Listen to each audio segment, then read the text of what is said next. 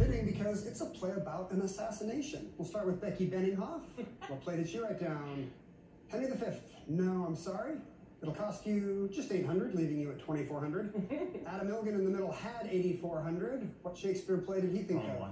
Hamlet, I'm sorry. Plenty of death in Hamlet, but not the one we needed. So that'll cost you every penny, down to $0. Mattea Roach had the lead. What was her response? What is Julius Caesar? That's correct. Ironically, John Wilkes Booth did not play one of the assassins. He played Antony. You're going to add to your total today, how much?